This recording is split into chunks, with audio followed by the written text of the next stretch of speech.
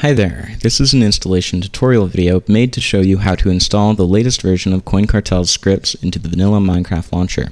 We only recommend that you use the vanilla Minecraft launcher if MultiMC is not working and you have tried to troubleshoot it, or if you are using Microsoft accounts and MultiMC does not provide support for Microsoft accounts at the time of your installation. If neither of those situations describe your own, then I recommend that you check the description of this video and follow the link to the pre-configured MultiMC installation tutorial video. Before we get started, you should make sure that you have the latest version of Java for your system and an archive extractor tool installed. I'm going to be using WinRAR in this video. I will include links to download Java and WinRAR in the description. You should also have installed and ran the Minecraft launcher at least once prior to getting started here. On that note, let's begin. First things first, download the Vanilla MC Launcher installation archive from the link in the instructions that you were sent on Discord or wherever you purchased the scripts. Drag the zip file onto your desktop.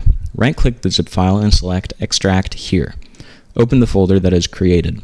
Open the Mod Loader Installers folder, then double-click the Forge Installer file.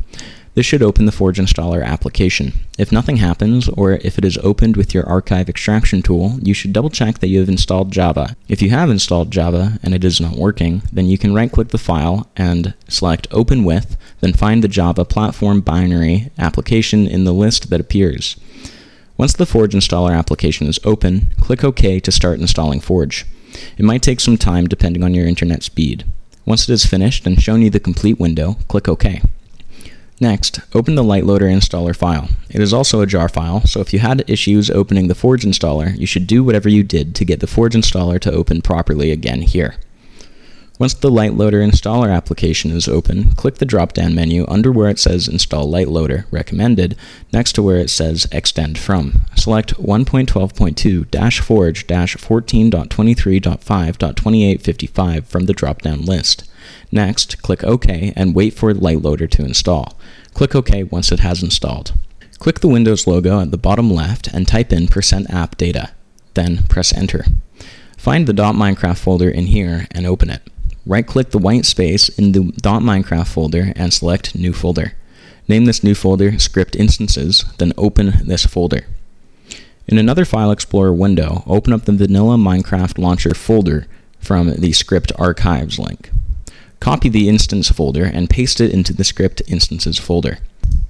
Rename the folder you just pasted into the Script Instances directory to the username of the account that you're going to be logging into when using this instance. For each account that you use with the scripts, you will need to copy and paste the instance folder again and rename the new folder to the name of the account that will be using that instance. Open the folder after you've pasted and renamed it. At the top of the Windows File Explorer screen, click the Path field. Copy the path to this instance folder onto your clipboard. Open the Minecraft launcher. Then, click the Installations tab at the top of the screen. Click New Installation. Click the drop-down menu under where it says Version. Find the version that we made earlier that combines both Forge and LightLoader. Its name will be really long, so it should stick out. Then, where it says Game Directory, delete any text that might be in the input field and paste in the path to the directory we made earlier. For the name field, type in the username of the account that will be using this instance. Finally, you can click More Options at the bottom. This is where you can edit the amount of memory you will be allocating to Minecraft. I recommend using at least 2 GB of RAM, but if you have more or less RAM, you can make the decision to change the -xmx variable accordingly. I will put my JVM arguments in the description, so you can copy and paste them in if you want to use mine. Finally, you can click Create. You should now see the installation in the list of versions that you can launch. To double check that the game directory was set successfully, click the folder icon on the right of the installation entry in the list.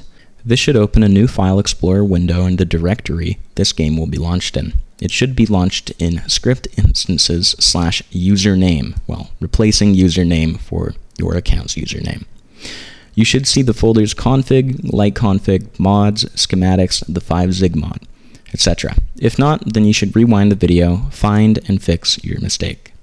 And there you have it. You are now done. Make sure you are logged into the right account and you can launch this instance and get started. Thanks for watching. This video is not going to cover the configuration of any individual script, so that's where this video will end. If you have any comments or questions, feel free to ask them below or send me a message on Discord at blitz#0387.